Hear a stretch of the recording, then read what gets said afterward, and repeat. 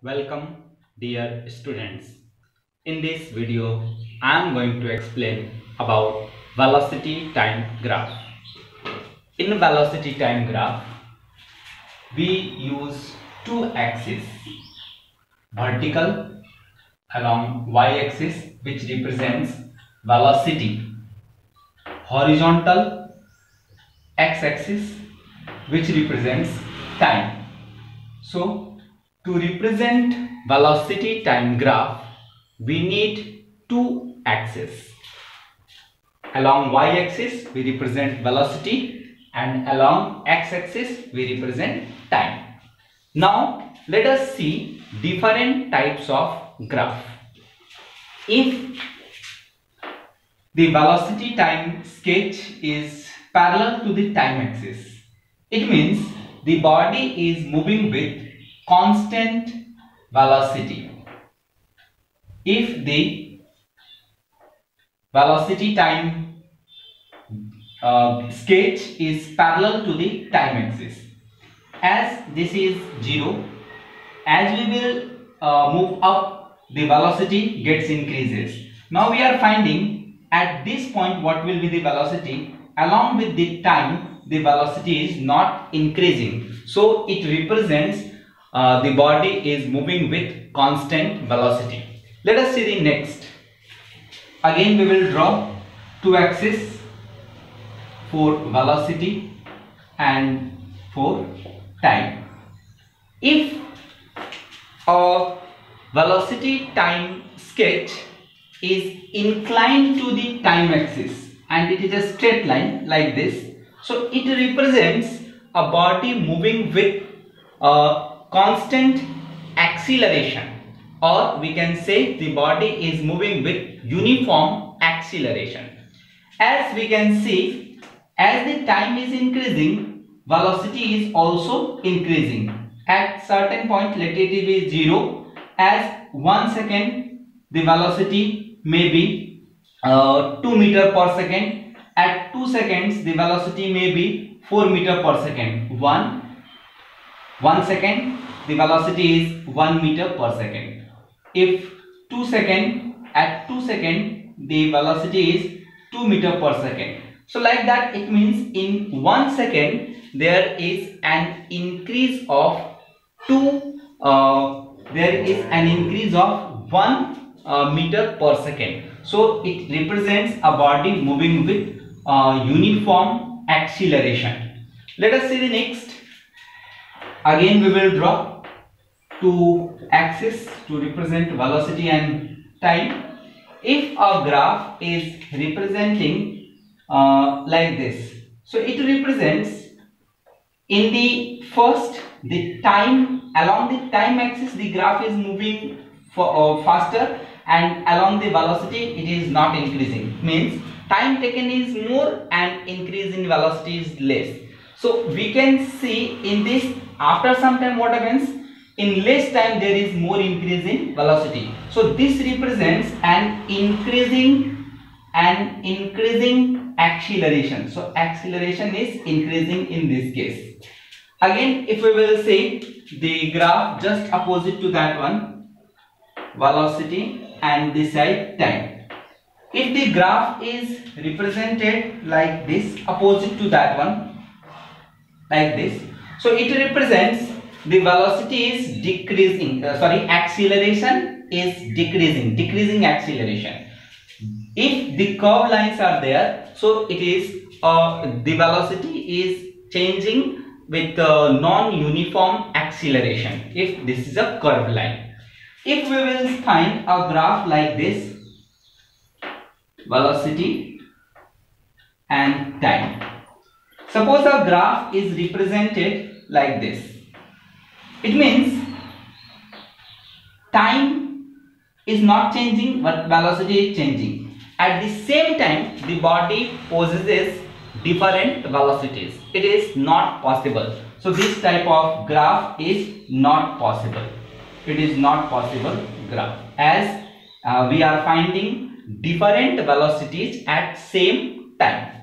Now this is of different types of graphs which we are finding. in velocity time graph. Let us see what we can obtain from velocity time graph. The first thing we can obtain from velocity time graph is displacement. From velocity time graph we can calculate displacement. How we can calculate the displacement? Let us see. The area enclosed by velocity time sketch and the time axis. The area enclosed by velocity time sketch and the time axis gives the displacement. It means this area, if you will see, this area, it is velocity time sketch and this is the time axis. So this area will gives the displacement. How? Let us check. If we will join this line, so we are getting a rectangle. Let us name it AO, A, B, C. If we are finding the area of rectangle, so area of rectangle is OA into, we can write OC, length into breadth. OA is time and OC is velocity. So as we know, velocity into time is displacement. So we will get velocity into time is displacement. As we know, velocity is equals to displacement by time. So we can write velocity into time is displacement. So area enclosed by velocity time sketch and the time axis gives the displacement. If we want to find the displacement in this case, so what we will do, we will first join this line and then after we will find the area of this triangle. So this will give the displacement of the body. So first thing what I said, from the velocity time graph we can calculate displacement by finding the area enclosed by velocity time axis, velocity time sketch and the time axis. If the graph is like that, let us see. As velocity is a vector quantity, so it can be negative also. Time, this side velocity, zero velocity, and this side negative velocity. Suppose, let us see a graph for a body is like this. Suppose a graph is like this. If we have to find the displacement in this case, so what we will do, we will find this area of trapezium and again the area of trapezium. Suppose the area of trapezium is this, let us name it O, A, B, C, D, E and F. Then area of trapezium, let this area and this area we will find. Now the displacement is area of trapezium OABC minus area of trapezium DCDEF. If the displacement, if the area we can find, if we are finding the area below the time axis, then that displacement is taken as negative. So total displacement will be area of this trapezium plus area of this trapezium and we will take it as a negative. Now, so first I said we can find displacement from velocity time graph. Next we can find the acceleration of the body from the velocity time graph by finding the slope. Let us see. If the body is moving with constant acceleration, then velocity axis, this is the time axis. Let the body is moving with constant acceleration, so we will get a graph as a straight line inclined to the time axis. If you want to find the acceleration, so we will find the slope. So for finding the slope we will take 2 points, point A and point B. Let us draw two perpendiculars M, N. Join these two lines, let it be C. So we are getting a triangle ABC. Let this angle is theta. So we can write slope of line AB is equals to tan theta. Slope is equals to tan theta. Tan theta is equals to perpendicular by base. As we are finding the perpendicular BC and base is AC, then BC value we can calculate. Let this total distance, it is the velocity, so let it be V, and this is the initial, so we can consider let NC is U, and this total time is T2 and this one is T1. Then we can write BC is equals to this value we have to find, so we can write V minus U. V is total and this is U, so V minus U BC, and AC is equals to mm, so we can write T2 minus T1, and we can get V minus U by T. So rate of change of velocity is acceleration. So we can say that from the slope of velocity time graph, we can calculate the acceleration of the body.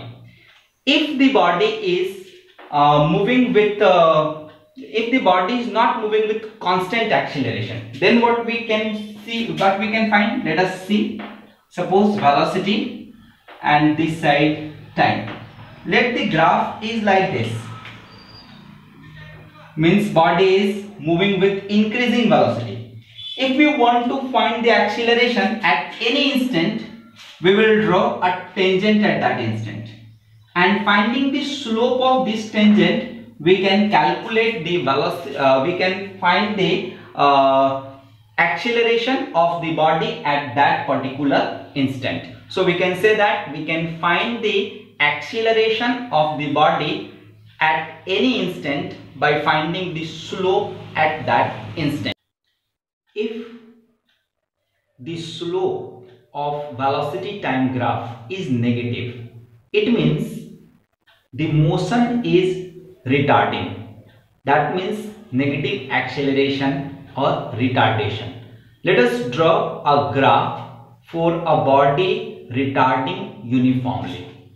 For that, we will take velocity axis and this is the time axis.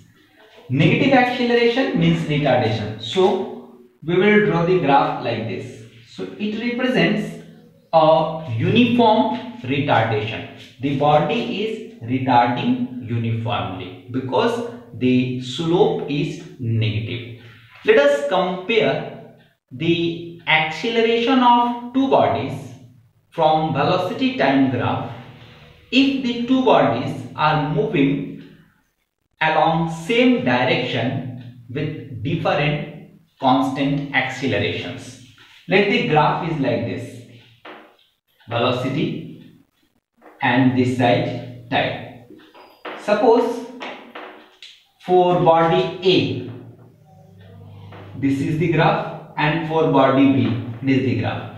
If the question is, if someone is asked which body having greater acceleration, then we can say the acceleration of body A will be more, because the graph, from this graph, if we will find the slope, then the slope of line OA will be more than the slope of straight line OB.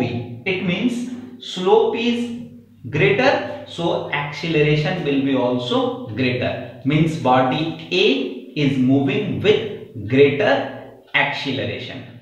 This is all about velocity time graph. In next video, I will explain about equations of motion by graphical method. Thank you students. Thank you for watching.